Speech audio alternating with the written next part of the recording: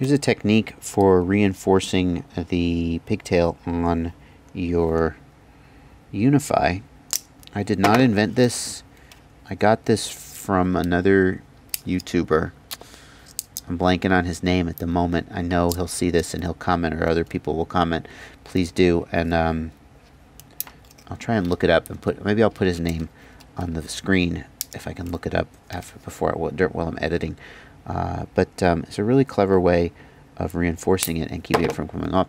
Of course, you can always direct solder or solder if you're British, but there are some downsides to that. So not the least of which is that some people can't really solder very easily, and it is reinforced here, but this stuff will often come undone. So what I'm going to do is I'm going to pull this off,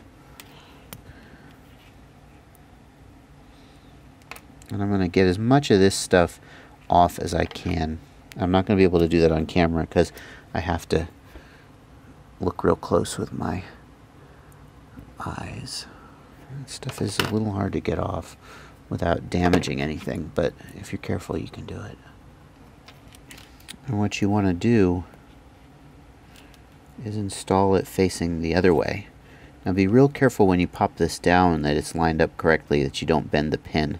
It's very common to push it down and misalign and bend this little tiny pin here.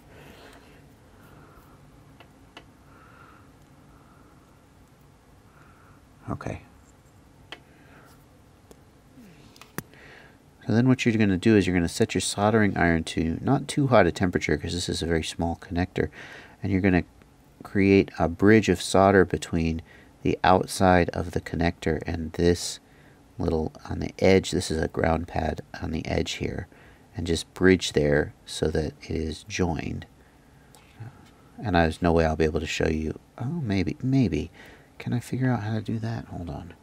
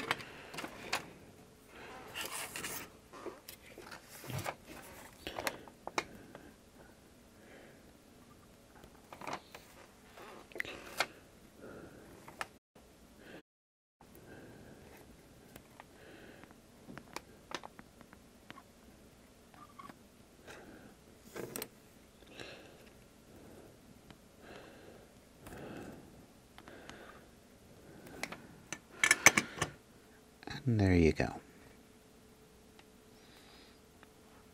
And then what you can do is you can just put a zip tie or some tape around it there to help additional reinforcement, and then you can bend it wherever it needs to go.